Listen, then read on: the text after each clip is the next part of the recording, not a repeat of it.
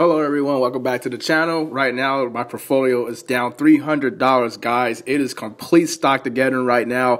The markets are going down. There's a lot of fear in the markets about interest rates. There's a lot of fears about tariffs. There's a lot of fears about slowing growth. For the week, my portfolio is down $400. That's almost 3%, guys. It is getting really bad in the markets.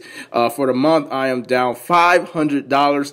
It is just complete terrible. We're going to talk about what stocks I've been doing. We're going to talk about my plays, my future plays in the market. And, you know, right now it's just a lot of fear, right? A lot of people are saying that, you know, is a recession coming? You know, the White House denies it. They're saying, I know you know, job reports are looking good. You know, we're creating jobs. The economy is stable, and there's nothing to worry about. But you know, the market listens to these Fed interest rates that are going up and continuously going up. I think there's another, there might be another interest rates increase by the end of the year, and the market does not like these interest rates going up. I remember maybe last year, you know, the interest rates was going up, but I think for this year, it's really starting to sink in that, you know, hey, interest rates they just keep rising, and you know, once you get to that, you know, those sort of levels like, you know, 5%, 10%, 20%, it just gets insane, and you know, investors really do look at that and they say, well, you know, that's not going to be bad. Excuse me, that is going to be bad if the interest rates keep going up. But we're going to talk about my portfolio. You got AbbVie. I decided to keep them in my portfolio, $88. Did not have a good day. Minus $13, 10 shares, 79, average cost $79. The thing, I like Johnson & Johnson more than AbbVie, but I'm just going to keep them in the portfolio for, you know, a little bit longer. You know, Johnson & Johnson is overvalued right now. I can't get into that stock. I'm not going to overpay for Johnson & Johnson, especially when I have a good average cost with AbbVie Pharmaceuticals. So, you know, that takes care of that. Boeing. So Boeing is back in the portfolio. We can see all these other stocks are coming back into my portfolio. I don't know why I keep buying these stocks. Boeing average cost $320. Past month, it's really been, stocks have just been dipping. It's not just Boeing. Every stock is in the red. A lot of stocks are entering their bear markets. I bought Boeing because, you know, I'm familiar with them. I needed I didn't need an industrial stock, but I had, I think Caterpillar Incorporated in the last video, but I saw a buying opportunity with Boeing. I wish I would have bought it when it was like really right here at that $300 level. That was insane. I wish I would have saw that, but unfortunately, I didn't get on my phone fast enough. And when I bought it, it was like $320, but that's fine. I think Boeing should be okay going forward. Not too worried about them. Bank of America. So, you know, I'm starting to get into the financials. The banks, putting bank stocks in my portfolio. I don't know, guys. Listen, you know, I told you guys I'm a big fan of Warren Buffett. I like to see what he's doing. I like to, you know, sort of just listen to the YouTube videos when he's talking and he's giving his thoughts about the market. You know, his whole analogy of buying and holding, and you know, he has a lot of financials in his portfolio. He has a lot of Goldman Sachs. He has a lot of Bank of America. He has a lot of Wells Fargo. He has a lot of financial stocks, bank stocks in his portfolio. But for me, yeah, I mean, I kind of like to mimic what he does, not sort of to the extremities, like, you know, when he bought Teva, for example, Teva Pharmaceuticals, it was like $12, and that was really, really risky. I thought that was a risky play, but yeah, so I bought Bank of America, and you know, I'm sort of following Buffett into these financial stocks. Kind of, I bank with Bank of America, so it makes sense.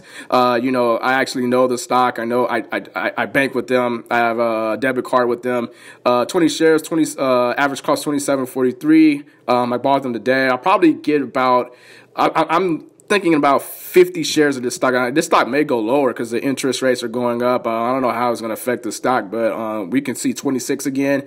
Levels at $26. I think that's where Buffett bought it. He bought it probably around $26. But yeah, you know, I'm following Buffett into these financial stocks. I'm probably just going to get Bank of America. I'm not going to go too crazy with that. Costco. You know, I don't know why I keep buying these retail stocks, but specifically speaking, Costco, I just keep buying it. I don't know why I keep buying this thing, because it's overvalued. I know it's overvalued, but I don't care if that is overvalued, because I just like the company. I shop there, and you know, I have the membership, so you know, I think they have a good Black Friday. I think I had CVS Pharmacy in the last video. They had a bad dip today. Every stock had a bad dip today, but I saw that Costco really came down, $219. 10 shares at $221. Portfolio diversity of 15%, down $22. Look, you know, Costco's Costco. I trust them. I like them a lot. They actually do have their own pharmacy, so it's a good stock. It really is a good stock. It's overvalued, but whatever, whatever. I guess it's back in my portfolio. I can't help myself, guys. I just love these little. I love the Boeings, the Costco's, and the McDonald's of the world. Speaking of McDonald's, 183. Total shares, 10 shares, average cost 165 for a total return of $186. I'm just going to hold McDonald's. I don't have Starbucks anymore.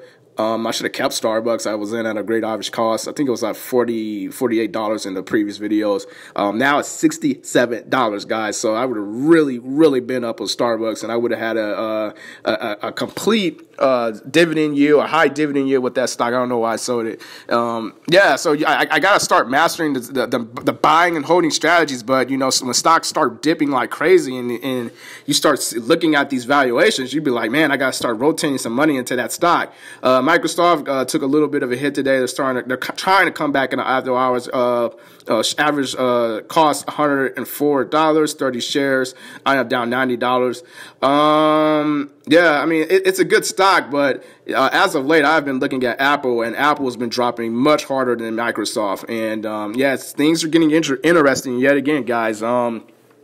You know, I know, again, I like to, you know, kind of mimic Warren Buffett. Obviously, the rich people have more information than I do, but I know Warren Buffett, he really likes Apple a lot, and I do too. So, right, I do like Microsoft a little bit more than Apple, but the valuation of Apple is starting to become attractive to me. If it gets down to about maybe that $160 mark, maybe like around the $168, I might buy it right now. It's really looking good. The stock is dipping like crazy. I really just might move all my my equity from Microsoft into Apple, get 15 shares. I think 15 shares of Apple will cost me about $2,600, and that's much cheaper than Microsoft.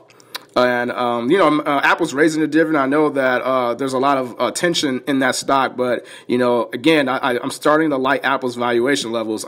Shell Company, $61. So oil has been taking a big, giant hit lately. Average cost $63, $67. I don't think I'm going to sell Shell. I really like their dividend. They pay a really high dividend. It's almost $1, you know, for these shares. The dividend yield has to be much higher than that, because the stock has been tanking as of late, down almost 7% this past month. Very interesting there. Verizon, I trimmed my position with Verizon. I saw that, you know, so you know, when you're buying into the high and the stock keeps going higher, you know, you start, you know, getting clever. Well, I would say start getting clever, but you see the writing on the wall. You know, you start saying, oh, well, you know, it got high enough. Let me sell off a couple of shares. I didn't sell off my complete position, but I did take some money out of Verizon. It got really high, guys. Like, this thing is just incredible. And that's what you do. You buy low and you sell high. You sell high right here, and then you buy somewhere down here. That's what I did. So, yeah, for the last, look at this, last week or so, this thing has exploded. It's been trending nothing but again, you know, I still like Verizon's dividend. It's around 4%. I really wish the stock would just go back down to like $50, so that way I'll just, you know, buy a ton of shares of Verizon. It's a really good stock. A lot of people are just waiting for 5G, and you know, AT&T, they'll probably have 5G. They have a Time Warner merger. You know, combined there. Wynn Resorts, $100. I really like Wynn Resorts. The reason why I bought Wynn Resorts because they have some really fantastic diversification in the casinos, and actually in China, in those China casinos too, they've been working out deals out there. But I just think that I've been looking at Wynn Resorts. It's a great real estate investment trust that's very diversified within the casino industry. There's a lot of properties that they own. I know Steve Wynn is now no longer with the company due to the scandal. I think it was last year or something like that. But I always wanted to own the stock below $100, and it dropped below $100 again today, and I just swooped up some shares.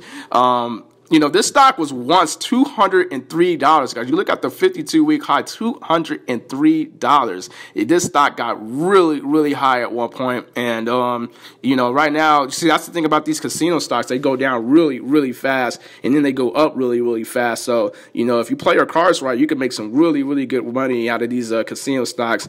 And I think the dividend yield right now is sitting on 3%. It's much, much higher than that, thanks to how much the stock has been dipping. This thing was really been taking a hit, but yeah, guys, that's gonna that looks like it's gonna do it. My portfolio. It's complete Stockaggedon right now. Stocks are going down. A lot of stocks are hitting their bear markets. Apple's going down. Tech's going down. There's been concerns about interest rates and growth stocks slowing down. Some of the moves that I'm thinking about doing, Microsoft moving this entire equity over to Apple because I really, really like Apple. I just want it to keep falling so it can keep on falling. Let me just take a look at the graph here. Right there, yeah, somewhere right around there. I would love that price. I would easily trade Microsoft out for that price. I might keep some Microsoft shares. I'm not really sure if I want it, if I will. But right now I just think that the valuation of Apple is looking very, very attractive because it keeps on dipping. It's having really, really bad corrections. Bear market. That's almost a bear market right there. Berkshire Hathaway. I'm also looking at them. Again, like I said, I like Warren Buffett a lot. Berkshire Hathaway. The firm repurchased a ton of Berkshire Hathaway shares, and I think that when they did that, the stock increased. The stock went up like almost 6% that day. So I think that's getting interesting. I think this is a little bit overvalued. This is not the time to jump into Berkshire Hathaway. But you guys see my portfolio in nutshell. So Boeing, Costco, and Bank of America. So some of these stocks are starting to come back into the portfolio. I wasn't holding them before because their valuation levels were just so high. But now that stocks have dropped so much, I'm rotating the money back into these stocks. So we're seeing rotating the money back into Boeing that just had a 85-cent drop. They just had an 85-cent drop for 27% in after hours. You look at a stock like Costco that had almost a 5% drop today, minus $9, guys. So the valuation is starting to become interesting. The stock is still overvalued, but you look at the stock for what it does. I like the Costco pizza. I like the Costco pharmacy. It's just a good stock. It's a good stock that hosts a lot of memberships. So I think that's very interesting. Minus $315. It was not a good day. The portfolio was slaughtered. There are probably going to be more days expected like this in the market, and all you could do is just hang on to your stocks, guys. That's going to do it. I'm going to wrap things up. Verizon, I kind of trimmed my shares there, but I'm definitely going to buy some more Verizon shares again. I'm just waiting for the stock to go back down. It may not go back down, but I'm just going to see what happens. I'm going to wait it out. That's going to do it, guys. 14,500. I was at 15,000, and now I am down big time. I am down $315 for the day. That's going to do it, guys, and I'll see you next time.